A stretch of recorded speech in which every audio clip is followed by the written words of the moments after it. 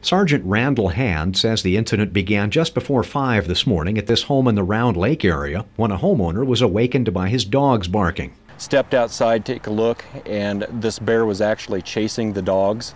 The homeowner, who has requested to remain anonymous, had his wife get a rifle. He hit the bear with his first shot. The bear was only 20-25 feet away from him, kind of snarled and kind of gave a charge, and he shot.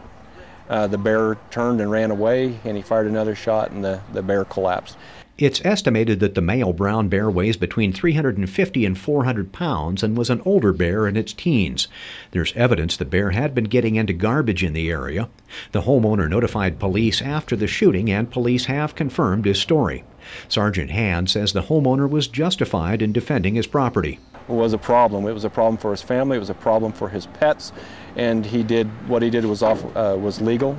The bear's remains have been taken to the Klamath tribes for processing in a traditional manner. In Klamath Falls, this is Lyle Ahrens, NBC2 News.